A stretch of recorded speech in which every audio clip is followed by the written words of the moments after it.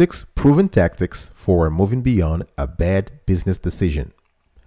Understand that operational blunders are part of normal business life and unavoidable in any culture that fosters innovation and growth. Being comfortable with making mistakes is important, but so is what happens next. The next time you find yourself in an operational conundrum, remember these tactics and use them to move beyond a bad business decision.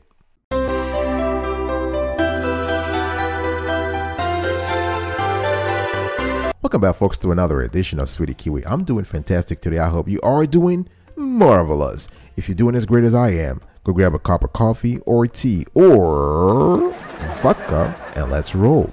Today, I want to talk to you about 6 proven tactics for moving beyond a bad business decision. Number 1, own up to the bad decision. If you're a business owner, things happen, stuff happens. You need to own up to it. You need to learn the most when we fail.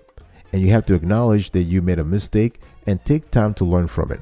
Now is not the time to sort of throw some kind of ego around and say, well, this is not, I'm not responsible. No, you are responsible. You are in charge. Own up to it. You have to remember that it's important to own up to a bad decision as soon as possible, because time in this case works against you or works against the company. Take responsibility ASAP. Don't blame others, because the longer you wait, people will start thinking, oh, well, maybe it's him or it's her, it's anybody else, or it's even the outside world, right? It's never our fault. It's always other people. No. As soon as you realize there is a bad decision has been made or a decision has had unintended consequences, don't let it linger. Don't jump in without a plan for how you're going to correct the mistake, but own up to it. That's the first step. Accept it, internalize it, and move on. Number 2, once you own up to the bad decision, you have to sit down and really try to understand what really happened. You have to, experts call this the deconstruction phase. This is the phase where you are trying to deconstruct the process that led to the bad decision in the first place, right? How the decision was made, who was involved, what are the criteria and factors they looked at, what were the decision-making criteria. Was the information solid? Was there enough information? Were stakeholders involved in the decision? What was the impact that led to the whole decision in the first place? Did a wrong assumption lead to the bad decision? Those are elements that should be part of the brainstorming process, whether unilateral brainstorming process, in other words, you thinking by yourself, or having your senior leadership team with you. Now, generally, leaders will involve their teams in analyzing mistakes and ensuring the right decision-making processes are in place. That's fantastic, but that is not enough. You as the boss, you as the buck stops with you, right? You are in a position where you can change things going forward. So you need to be proactive in a situation to correct a mistake. Another thing you need to think about is that the postmortem, and this is the decision after the time when you have to look at the decision after it's been made, that postmortem is not a platform or a time to blame others. We're not pointing fingers here. We are trying to understand the situation. We're trying to understand what really happened. And we're doing this in a very, very objective and rational way. And if you do that, that will help you understand, that will help you focus on processes and activities and tasks rather than people, humans. All right, I'll be right back right after this. Don't go anywhere.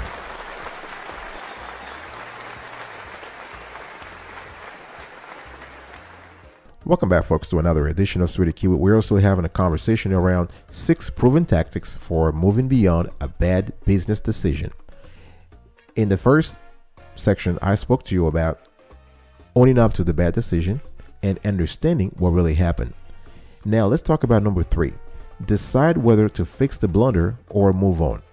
In any business decision, there are always challenges and there are always hurdles and opportunities. You might be looking at something, for instance, and think, oh wow, this is a a threat. This is a bad decision. But from a bad decision can come an opportunity, right? So it is critical to acknowledge the mistake and follow up with an action. But you have to think about whether you want to fix it. Fixing it may not always be the best response. Sometimes it's just better just to move on. In other words, to turn the page. You have to think about several things when making a decision about fixing it or moving on. There are three critical items you have to pay attention to. What is the additional cost involved in fixing the mistake? Cost in terms of resources, in terms of money, in terms of reputation, in terms of a whole host of things go into effect when you analyze cost. And you have to think about short-term cost and long-term cost. If a mistake has been made and the mistake has regulatory consequences, for example, in other words, government officials will have to come, they'll probably be sued and you get a fine, you'll have your reputation tarnished in the community. Those things will be taken into account, must be taken into account. So cost. The second element you have to pay attention to is the staff. How is your decision to fix the blunder affect your current staff? Your staff in terms of morale, in terms of their decision-making ability, their expertise level. In other words, do you have to train them? If you fix a problem, if you fix a bad decision, but don't put in place the controls that are going to prevent that decision or that mistake from happening again, you only fixing the problem 50%.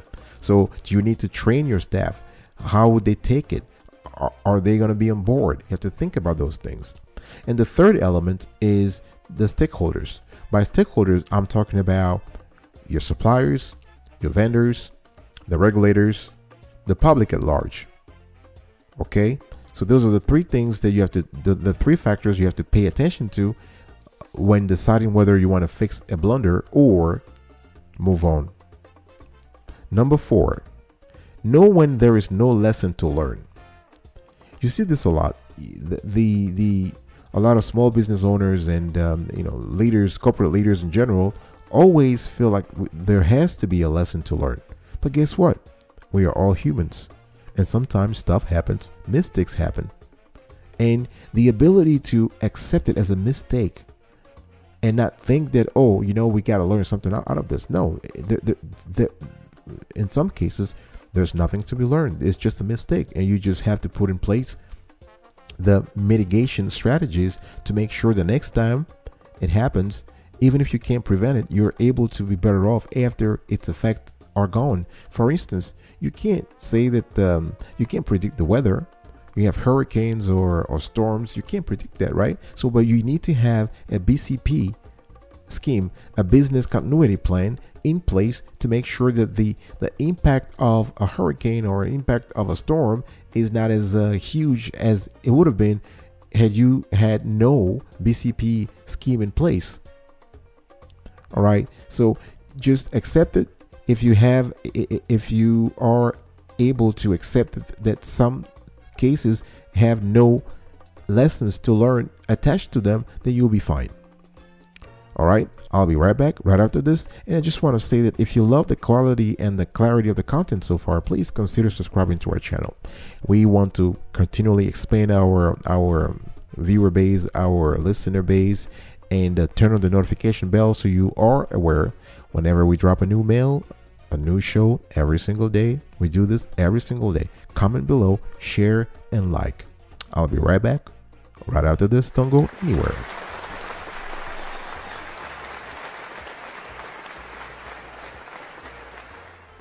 Welcome back, folks, to another edition of Sweetie Kiwi. We're still having a conversation today around 6 proven tactics for moving beyond a bad business decision. Tactic number 5, make the lesson part of the culture. Let's say you have identified a bad decision, you have owned up to it, you're comfortable that going forward things will not happen the same way. Try to extract or try to adapt a policy, an operational policy based on the problem. You want to make it permanent. You want to make a permanent change. You want to change minds. You want to change behaviors. You want to change attitudes. And the best way to do this is to make the lesson part of the culture, right? So you're able to encourage your employees to stay clear, to steer clear of certain processes that may lead to mistakes, right? You're able, for instance, if something happens and you have, let's say you have a factory, you have a small factory, and there was an accident, there was an explosion at the factory. You learn from it, but you have to put in place new procedures, new safety procedures, new safety policies that would prevent this sort of situation from happening again in the future. So this is what it means to be alert, to be mindful, and to make the lesson part of the culture. Number 6, last but not the least, determine what investments are needed to avoid the same mistake happening again. Right now, of course, you can change the policies, you can change stuff, but if you have to make some investments, if you decide to fix the problem, then you're going to have to make some investments.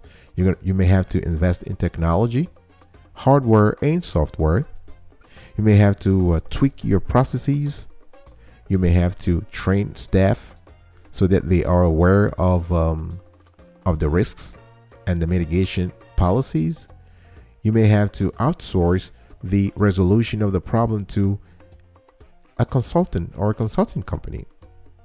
You're going to have to change the way leadership and hierarchy and oversights are distributed across the company, who reports to whom, who supervises whom, when, where.